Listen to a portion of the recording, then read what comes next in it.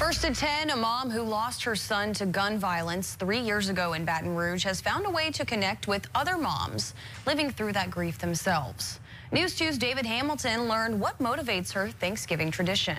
Fallon, Wanda Jackson told me her loss drives her to help others going through the horror of losing a child violently. She knows this feeling firsthand and wants to do whatever she can to make others feel better. If you never walked in our shoes, you can't tell us how to tie them up. Wanda Jackson's son, Justin Henry, was shot to death in a possible robbery on Thanksgiving morning in 2021. The crime remains unsolved. They're still waiting on DNA. They say the state police crime lab is backed up. They're still waiting on DNA off my son's body for over a year. That was Jackson discussing her son's killing in a 2022 interview. She decided to mark the anniversary of his death with action. It's her way of honoring one of his last requests when he'd asked for 2 cakes for Thanksgiving.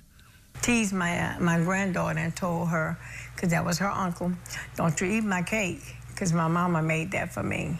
He never got to taste the cake. Jackson said as she's had to adjust to a world without her son in it, God put it in her heart to give back to moms who have lost their sons.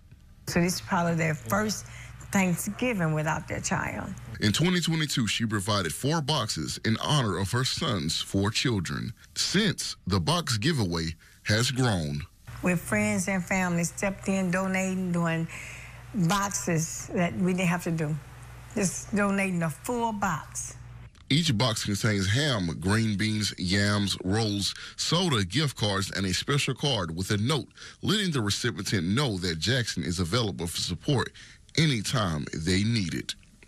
Every box also comes with a hug from Jackson for each and every mom.